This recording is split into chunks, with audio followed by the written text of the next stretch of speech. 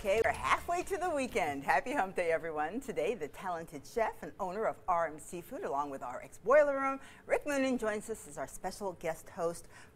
This is your first appearance of 2016. Right, first yeah, of the man. year. Yeah, right? So far. Yeah, so far, exactly. So for those of you out there who have not had a chance to try your fabulous restaurants, give us an idea of the theory behind it. That's the most important thing. Well, our ex-boiler room, and we like to pronounce it Rick's Boiler Room, Of course. internally anyway, is all about mixology, the art of the cocktail. You know, my bartenders were going into the kitchen more and more, making their own ingredients, their own cola syrups, their own root beers, their own bitters, their shrubs, and all of these things that went into the cocktail.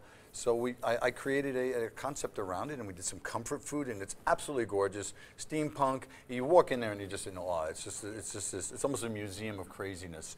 And downstairs, RM Seafood, 11 years strong. Wow, it's about sustainable seafood, close to your heart, delicious. Always trying to be cutting edge with what's cool and going on now. We got skate wing on the menu now, and all sorts of things. Sustainable, that's breaking news and delicious. Well, what is sustainable for those people who don't understand? Well, that concept? you know, a lot of seafood is overfished, you know, because they don't have the ability to keep up with the hunt because it becomes super popular. Sometimes we destroy their environment so they can't keep up the population to a healthy level where it can perpetuate itself or sustain itself, where the word's really driven from.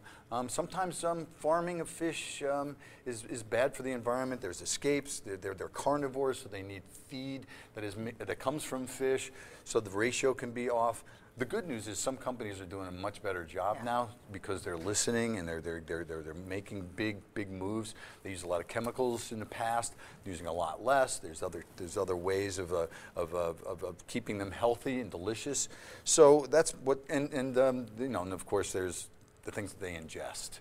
You know, that we pollute the waters, and then people get all surprised because, oh, there's PCBs or there's, you know, methyl mercury. Well, that's because we've polluted the water. That's not really so much about sustainability, but it's part of the topic. Exactly. Did you ever make a transition into sustainability in terms of food, or have you always been into it? Well, I mean, early on and during my formative years when I was in New York City, you know, I was pretty much just focused on cuisine and cooking. And I got connected through a genetically modified interview, GMOs. And back then it wasn't even called that. It was genetically engineered foods. And I made a comment about it. I got involved in it, started becoming a lot more outspoken. I got a lot of chefs. We signed on 5,000 chefs for the Chefs Coalition for the Pure Food Campaign. Wow. So I became recognized as this guy that takes a stand. And in my heart of hearts, the way I was brought up, the chefs that I worked under really ingrained in me the privilege that we have of natural foods coming to us and the flavors. And I've watched flavors evolve and morph as agribusiness became bigger and bigger. I saw arugula that tasted great once. Now you get these huge bags of arugula that taste like... Exactly. So, you know, I won't say the M-word, Monsanto, but I said it. You could say Monsanto, you could say Dow, you could say DuPont. Right. You know, they're all in bed together. You know, if Monsanto went away, someone else would pick it up.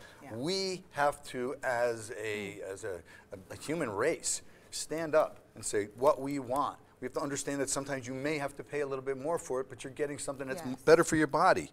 You know, you pay for premium gas for your fancy car. Right. What you put in your mouth is more important, correct? Exactly. I mean, Chef, later in the show, we're going to talk about your new show, Recipe for Deception on Oh, Bravo. yeah. So let's get into that. It's going to be so much fun. Yeah, I can't wait. Good stuff.